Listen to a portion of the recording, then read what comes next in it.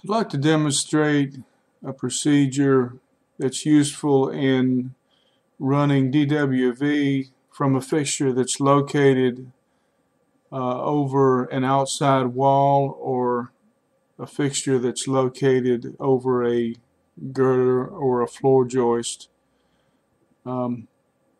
As we've seen in the previous video, we connect fixtures by clicking anywhere within the fixture and dragging the pipe toward the branch where we want to connect.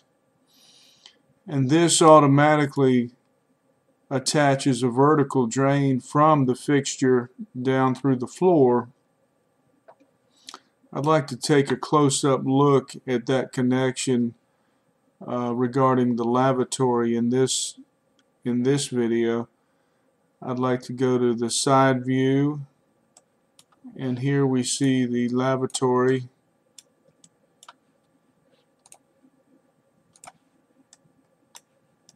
Which is here, and we have a conglomeration of pipes all there together, so I just want to focus on the lavatory. So in the viewfinder, I'm going to draw a square around just the lavatory drain, and all the other pipes are now grayed out, and I can edit these. So in this example, I have a foundation wall.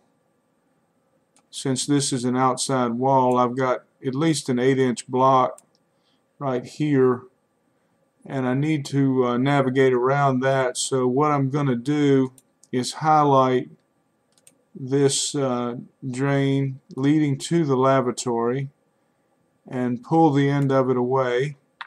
That automatically removes those pipes that were connected to the lavatory. And I'm going to draw in a pipe at a 45-degree angle up under the lavatory, and then at that point I can make a connection to the lavatory by starting at the lavatory drain and dragging a pipe down to the 45-degree angled pipe. Now you can see I've effectively navigated around that 8-inch wall. Let me go ahead and make that wall an exact 8 inches. That block wall that goes around the perimeter of the house.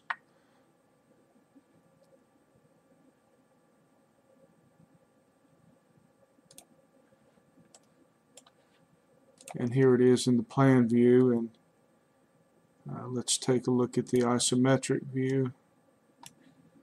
We'll turn those off. And there it is in the isometric view.